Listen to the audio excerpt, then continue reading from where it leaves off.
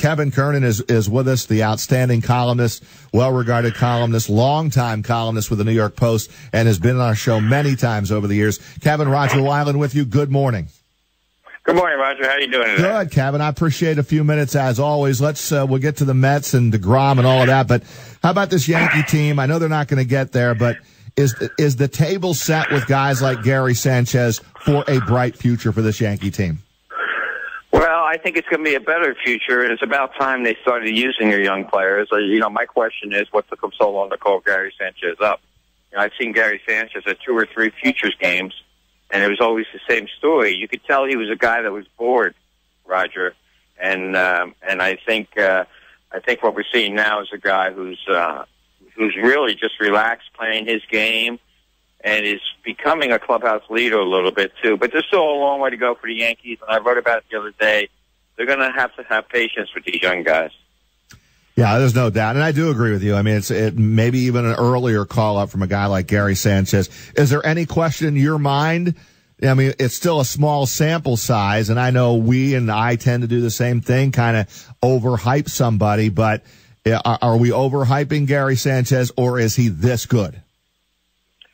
I don't know if he's this good, but he's certainly not overhyped. I think he's deserved it. And let me point to little things. I'm not just some writer that's just about, there's too many of those guys out there. I actually watched the game, and even the other day, he had 2 at-bats where there was one time where he looked really bad, first time up, strikes out on 3 pitches, next time up, homers. Ziegler, the reliever for the Red Sox, makes him look really bad one day. The next day he gets up there, he crushes the ball off him. So Gary Sanchez is making tremendous adjustments, has a very calm, simple swing. I don't see a lot can go wrong with that. My question, Roger, is being a catcher, you're going to get beat up. Your hands are going to get hurt. It's going to affect your hitting. I really think what the Yankees should really think to do in the future, depending on what they can do with the catching position, but I really think they should consider him as he's the next DH in my mind. Why not just DH him in the future? I think he's very comfortable with that position. Catch him on occasion, but don't wear him out on catching. And I think that's a danger zone for Gary Sanchez. He's been awfully fun to watch. Kevin, I give the Yankees credit because they made the moves at the trading deadline. I don't think many Yankee fans thought at this point in the season we'd be able to be talking about maybe a possible postseason berth. But really, up until that Red Sox series, we were. But in my opinion, Kevin, as soon as they lost the way they did in Game 1 of the Boston series, that was the end of it. You agree? Totally agree. I wrote it at the time. Been around too long to see those kind of losses get away. I thought Girardi had a terrible series, and I wrote that. And he had a terrible first game. I mean, you're going to try to stay away from Dylan Betances. I totally get that. But there's absolutely no gut feeling in Girardi's moves. Tommy Lane comes in that day, strikes out the batter on 3 pitches, and it's automatically out because lefty-righty, lefty-righty. He's playing with a 3-run lead. I thought it was a critical game, and it's going to be very, it'd have to be like collapsing of 4 of the teams for them to get there, and obviously I thought that finished them. And then the Red Sox, the Yankees are, what are they, 5-11 against the Red Sox this year, and when the Blue Jays were playing well, they weren't playing well against the Blue Jays either, so the Yankees still have to make that jump. It's one thing to beat, Tampa stinks. So many teams, and you've had me on a lot, Roger. I get very frustrated by seeing these teams that are run by GMs that just look at numbers and they think they know everything. Tampa's a great example of an organization going backwards and backwards. And for the Yankees to beat Tampa, I don't get too excited. But they have a long. I still think the Yankees have a ways to go, especially in the pitching department. I think they're really shy on pitchers. I was pushing for the Yankees on June 6th, and you had me on the show then. June 6th, I said the Yankee season was basically they need to retool and bring up the young guys. They didn't do it until it was way too late, and look what's happened. Kevin Kearnen with us, well-regarded, longtime columnist, New York Post, with us here on Big Board Sports. We follow Mike and take you right up to Hahn and Humpty Monday through Friday here. Kevin, how about this Red Sox team? Win again last night. They're up 5 now. Certainly looks like they're going to win the American League East. This is a Boston team that's had quite the turnaround and certainly a team that could win the World Series. Yeah, I really like the Red Sox on a couple levels, Roger. I think John Farrell does a good job Is he the greatest X and O guy? No, but he's a lot like Terry Collins in the way the guys play hard for him. And, you know, he gives you thoughtful answers when you ask him a question. He's just not, he's not a robot. And Ortiz, I've been an Ortiz fan for a long time. Because, you know, I go to his event in Punta Cana in the off-season. I've done that twice. I get to see him away from the field. And then you got guys like Mookie Betts, who to me is, he's MVP. And, you know, it's a fun team to watch. They really believe in themselves. Do they have enough pitching? We'll see what happens there. Some guys got to step it up. But it's, you know, I would love to see Ortiz, you know, kind of get to the World Series his last year. That would be kind of fun. Yeah, 36 home runs now. Last night's the most by a player in his last season, and the Poppy has been impressive, along with 121 RBIs. They win in Baltimore 5-2. Let me skip ahead to the National League and to the Mets, who, Kevin, they don't want to make it easy on themselves, do they, with the series so far against the Atlanta Braves dropping the first two games? Yeah, you know, I said that last night. They don't make anything easy. They don't take advantage of things they should. And here's the problem now, Roger. I was just looking at it because I'll be there tonight. And, over his last 19 games, Cespedes is hitting 208 with a 361 slugging percentage. And Jay Bruce, who's really just a complete lost cause, he's hitting over his last 35 games, 172 with 254. If the middle of your lineup isn't going to produce runs, how are you going to win?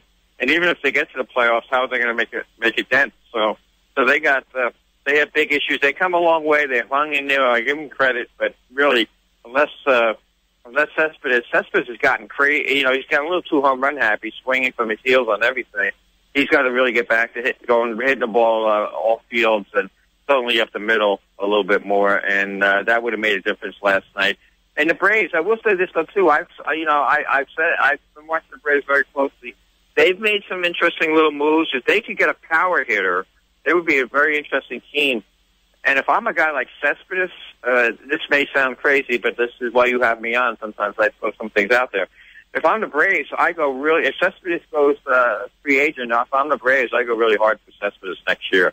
I think he could be a difference maker for that organization. We love when you get crazy with your thoughts, Kevin. That is a reason why I reach out to you from time to time on Twitter. And Cespedes, by the way, looked awful in that final strikeout last night. Was that a curveball from Jim Johnson? And he was trying to swing out of his shoes and hit the home run, and it certainly didn't come out so well.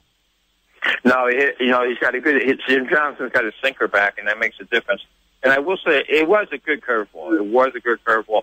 But if you're not taking that kind of swing, you foul that pitch off and hope for a better pitch. But I think he's getting a little, you know what I think is really happening here, Roger? If he cuts down, cut everything apart, he knows he's going to be a free agent. He wants to get to 90. There's certain numbers in his head where he wants to get to like 35 homers and 95 ribbies or whatever.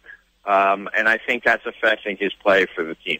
All right, Jacob deGrom is going to have the ulnar surgery to repair his ulnar nerve. The good news is it's only a 3-month recovery, so he'll be ready for spring training. But now, even moving forward, even if the Mets get there, Kevin, now you've got Syndergaard, who did not have a good outing last time out 2 nights ago. You have him and you have Bartolo Colon. Now you got deGrom. I don't think Steven Matz is going to make it back. I think he's going to shut it down too for the rest of the season. That starting rotation, that would be very difficult for them to make any kind of a deep run, even if they get to the playoffs with the way that rotation is right now. It's going to be very difficult. Max is saying that he's going to come back and pitch Friday, maybe. We'll see. But he's had one little thing after another, so I'm concerned about him. Can he handle this, the injury, the way you feel as a major league pitcher? You never feel right. Seems to me like he can't handle that right now.